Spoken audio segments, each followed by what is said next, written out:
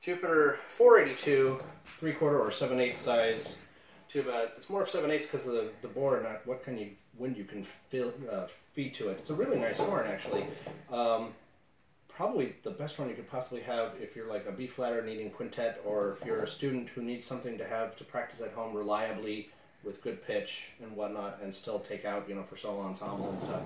It's a really nice 4-valver to begin with.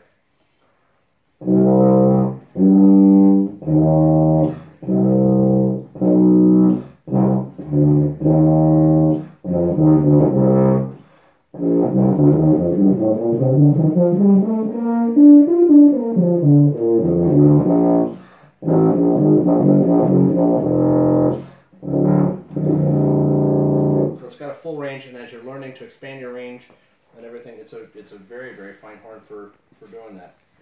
And it sounds nice.